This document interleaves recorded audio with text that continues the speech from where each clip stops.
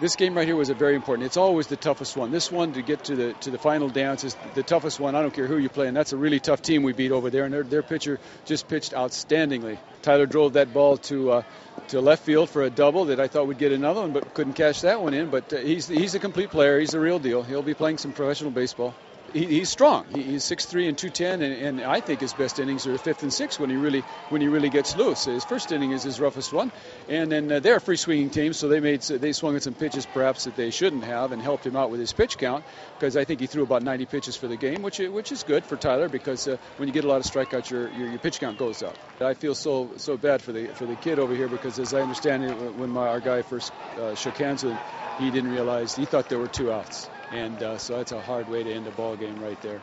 We played good defense, though. I mean, they rolled the dice. We thought they were going to bunt when the lefty, turned and hit the ground ball at Kevin. If we're normally back on that play, he does his job and move him over. But we were expecting the bunt, so he hit the ball right into our strength of our defense right there. And Kevin has a good, very accurate arm. Nice throw to Kyle Matzek at third, and we got the big guy we needed to get.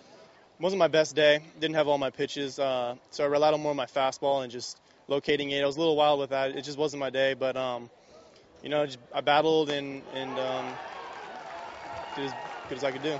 Tyler Matzek does it again. He pitches another complete game shutout, padding his postseason stat total to 17 innings pitched, giving up 0 runs. Riverside Poly had their best chance to score in the 7th when they had a runner on second and no outs, but bad base running eventually did them in. Tyler Matzek now owns the Capistrano Valley school record with 12 wins, and he will lead his Cougars to their first CIF championship title game in 8 years. Reporting from Blair Field in Long Beach, I'm Jonathan Khamis for OCVarsity.com. Ready? 1, 2, 3. Red! Great job. There you go.